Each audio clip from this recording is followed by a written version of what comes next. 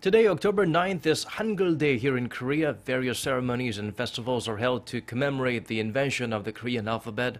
One particular event brought together people from all walks of life, ranging from lawmakers to students. The highlight was a congratulatory speech by the Prime Minister himself. Cha Sang-mi starts us off with a message that comes in the wake of ongoing verbal battles over the peninsula.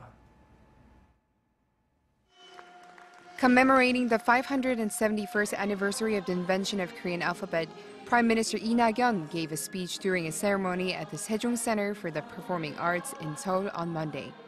During the speech, he highlighted the intentions of King Sejong the Great, who created Hangeul in the 15th century.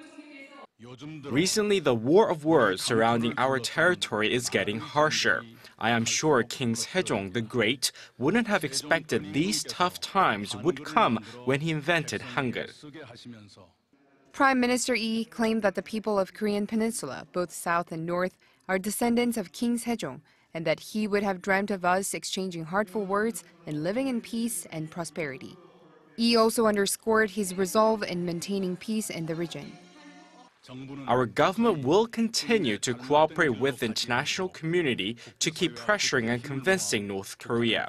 We will also never forget, no matter how big the problem gets between the South and the North, to resolve any issues in a peaceful manner. Lee expressed the government's regret over the current situation with North Korea and said they will be the first to reflect on whether they are using the sacred meaning of Korean language and symbols correctly.